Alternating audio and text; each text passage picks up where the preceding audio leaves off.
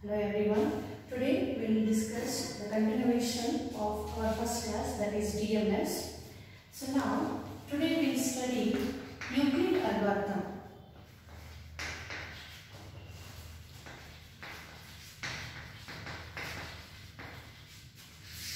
What is this Euclid algorithm? See, when two integers are given, we have to find out the GCD of those two integers. Okay, so Euclid algorithm means what? See, when there are two integers,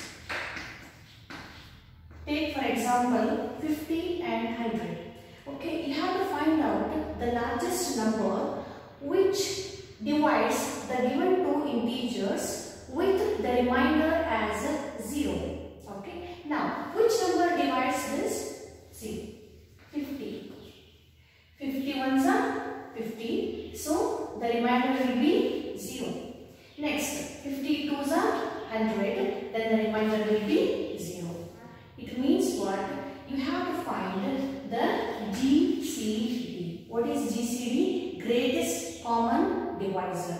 So we have to find out GCD of two given integers by using the Euclid algorithm.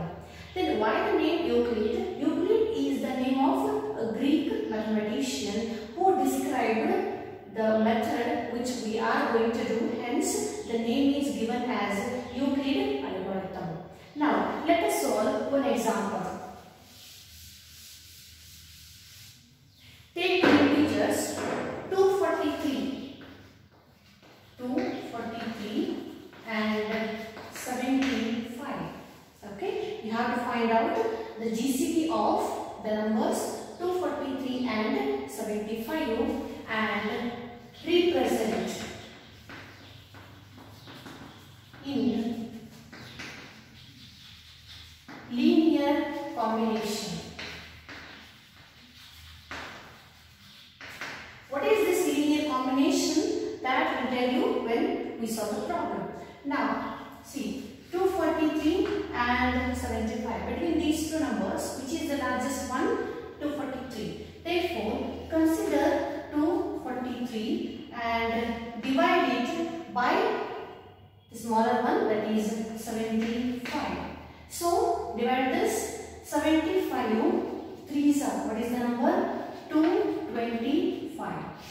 So now 13 minus 5, that is 8. 4 minus 3, 1. 2 minus 2, 0. Okay. Now, when you divided the number 243 by 75, you got the remainder as 18. But we are supposed to get the remainder as 0. Still, we didn't get the 0 remainder. So now, for this you have to write the equation of the remainder. That is R1. R stands for remainder. R1 means first remainder. So what is R1? 18. That is equal to, what is 18? 18 is nothing but 243 minus 225, right? So 243 minus, what is this 225? 225 is nothing but 75 into 3. So I can write 225 as 75 into 3. 75 into 3. So this is the remainder equation of the first division. Now we have to continue this. See, now we have to divide 75 by 18. So 75 divided by 18. Now what is this? 18 4s are, 18 3s are it is. Okay. So 18 3s are, how much it is? 72. No, 18 4s are it is. Okay. So 18 4s are 72. Therefore, now the remainder is 3. So yet we haven't got the remainder as 0. That means again we have to continue this further. Now, what is the remainder equation? R2. What is R2? R2 is nothing but 3. So what is 3? 75 minus 72. So 75 as it is minus. What is this 72? 72 is nothing but 18 into 4. So 18 into 4. Now one more division we have to carry out. So now this time 18 must be divided by 3. So 18 divided by 3. Now this is 3, 6 are 18. So finally we got the remainder as 0. So what is R3 now? R3 is nothing but 0. So here after the completion of the procedure, what we have to do? We have to write which is GCD. GCD of 243 and 75. The non-zero remainder, the last non-zero remainder is nothing but 3. And this will be the GCD of these two numbers. What is GCD of these two numbers? The last non-zero remainder. Here is 0 remainder and this one is the last non-zero remainder. Therefore, GCD of 243 and 75 is 3. Now, half of the question we have solved. What is that? Finding the GCD of 243 and 75. There is one more question. What is that? Representing linear combination. That we'll do now.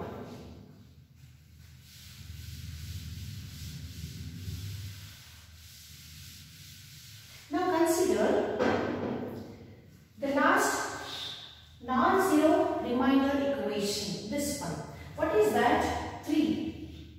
3 is equal to 75 minus 18 into 4. This is the last non-zero remainder equation. Now, let us not consider this. Let us consider only the equation. Now, 75 minus, what is 18 here? See, we have one more equation for 18. That is 243 minus 75 into 3. This is what? The answer for 18 into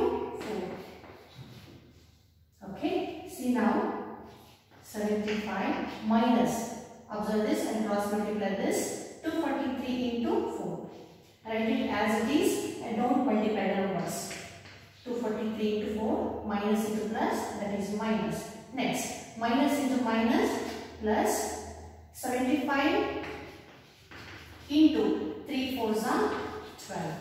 See, you have to remember that the given integers must remain as it is. You should not multiply the given integers with any other number. So now, see, 75 is nothing but, it is single, right? We can write it as 75 into 1 minus 243 into 4 plus 75 into 12.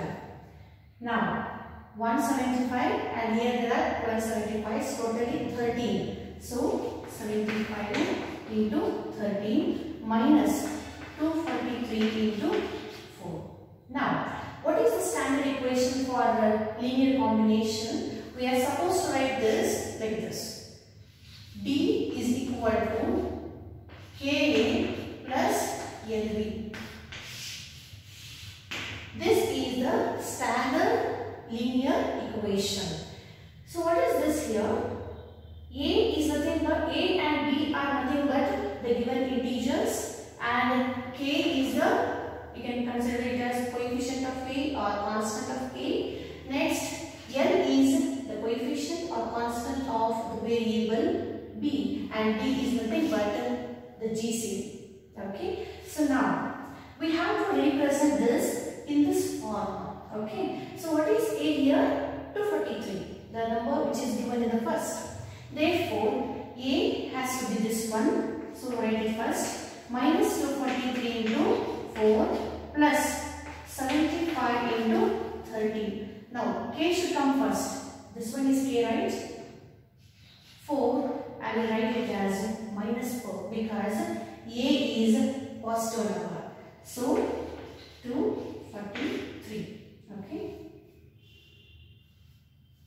Into minus 4 into 243 plus L is nothing but 13 into B is nothing but 75. Okay. Now, if you compare this equation with this one, what is A? A is equal to 433. B is equal to 75. Then what is K? K is -4 and L is 30. So this is how we can solve the first problem of Euclid algorithm. Now we'll solve one more problem.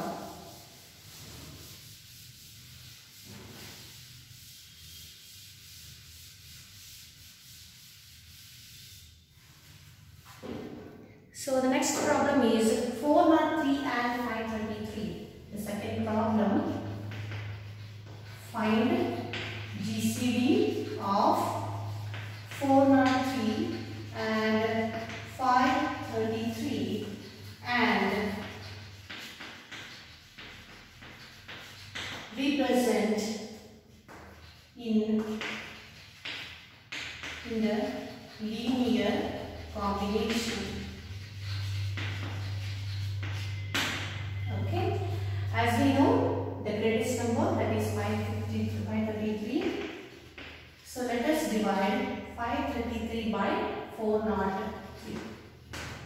So obviously it is 403 ones are 403 0 3 and this is 1. So which is non-zero remainder. We have to write the equation for this. So R1 is equal to what? 130. 130 is equal to what? 533 minus 403. So I write 533 as it is. 533 minus, what is this 403? 403 is nothing but 403 into 1.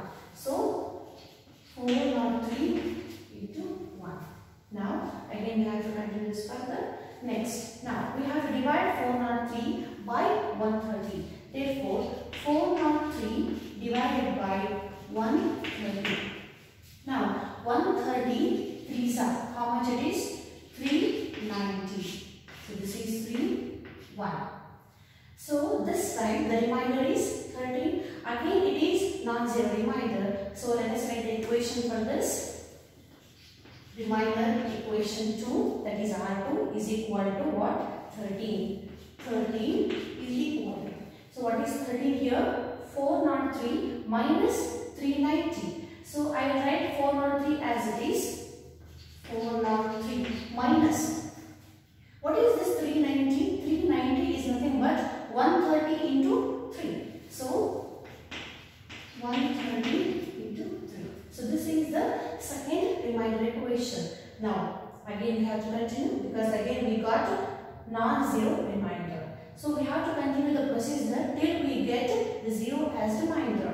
Now we have to divide this 130 by 13. So 130 divided by 13. So 13 tens are 130.